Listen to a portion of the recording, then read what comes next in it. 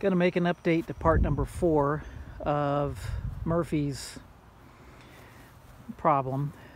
We went and saw our local vet yesterday. The appointment still isn't for June, and today is the end of April, and his condition continues to deteriorate, and we've continued to search, and we believe that we found a reasonable diagnosis for what's going on, and that would be degenerative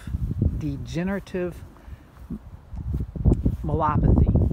And essentially what happens is the transmitters in the spinal column and the cells that talk to the nerve endings into the brain, they calcify, or something happens over time and they start losing their ability to communicate. And it most often starts in the back legs and it'll work its way up over time. We realized that his problem really started quite a ways ago.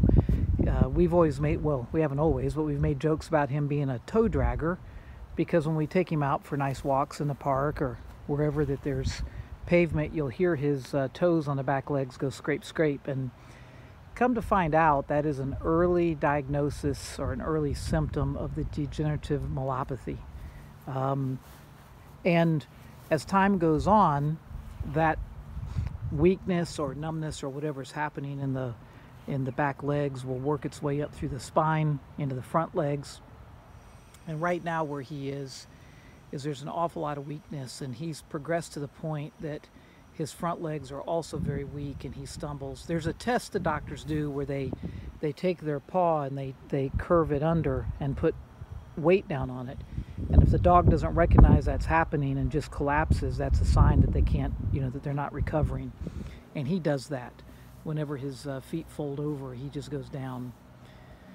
So we talked to the vet, and while she's not a neurologist, we went over all the symptoms that are occurring, and she agrees that it's a reasonable diagnosis for him at this point. And of course the ataxia we've been talking about, that's that dizziness and whatnot that occurs. But he's not so much dizzy, he just doesn't have the ability to put weight and manage his limbs.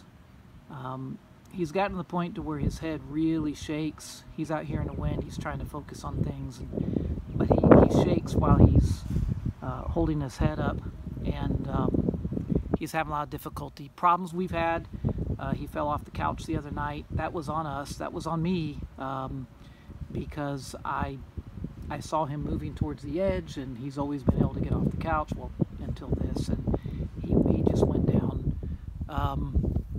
I've got a lot of video footage of some things happening that it's disturbing to watch, especially for me. And here we go, here's a bunny rabbit that just showed up in the middle of us talking, and he loves, my goodness, does he love bunnies. He loves bunnies. He loves bunnies. And this doesn't usually happen. They don't usually just show up, but bunnies are his favorite. Anyway, he's struggling with a lot of things, and he just let that, no, that's it. See, he normally would have gone off running. He's never caught one, ever. You see in his head bobbling like that. And Bunny's just teasing. He ran across the yard there. So here's where we are. There's maybe 3 stages to this. The first stage is just the dragging of the toes and a few things, and crisscrossing of the back legs. And then into the intermediate stage, they start having difficulty walking altogether. It progresses to the front. They start having trouble getting up, getting down, falling. Right now he is able to get to his food, but it's a struggle. With that shaking of his head, he aims for the bowl and he misses, and aims for the bowl and misses. We bought a strap harness that I can wrap around him to get him up and down the stairs. That's of some help on me. We've made a decision to make him as comfortable as possible. There is no treatment for this. The time frame that he may survive is, anywhere from the end of this day till 6 months to, we don't know. But we've got to make some decisions. He's not in any pain. He's aware of his situation because he knows not to walk on slick floors. He stays on the rugs that we've put down, and he still has an appetite. We want to be careful that we don't pork him up too much, but at the same time, I see no reason to deny him of things that make him happy.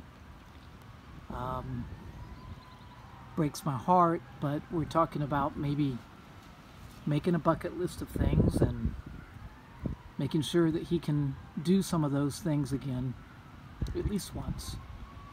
My wife thinks about cooking him a steak just for him and taking him back to some of the parks that he likes, or at least one over to Salt Creek, and helping him down the water. But it's a matter of time at this point. We want to make him comfortable.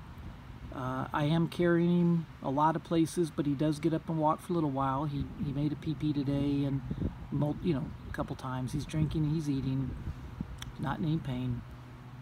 We're going to make him as comfortable as possible. We're going to enjoy every minute we have with him. I read something today that a dog will never break your heart until his stops beating.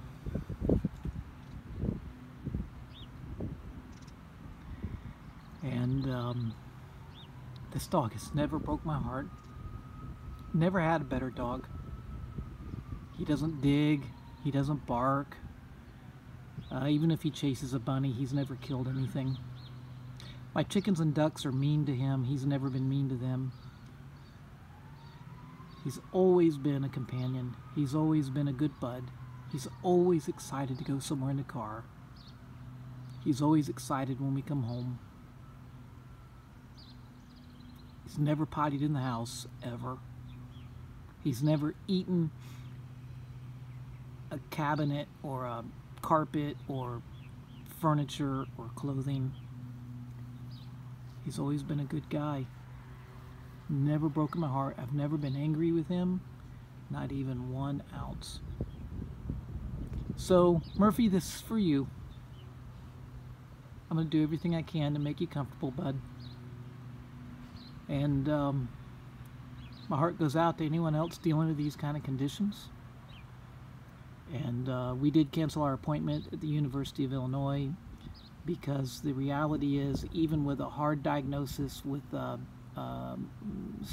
neurological tests on his spinal fluid, and all that would do is, guarantee a specific diagnosis, but it would not change the attempt that we are to keep him exercised, to keep him comfortable, because there's no treatment. There's no real treatment to turn it around. So I'll update if and when we learn anything new. Thank you for watching these videos, and any input anyone has on degenerative I don't even want to say the word, I'm not going to. But anyone that's had experience with this, I'm open to hearing what you have to say. Thank you for watching.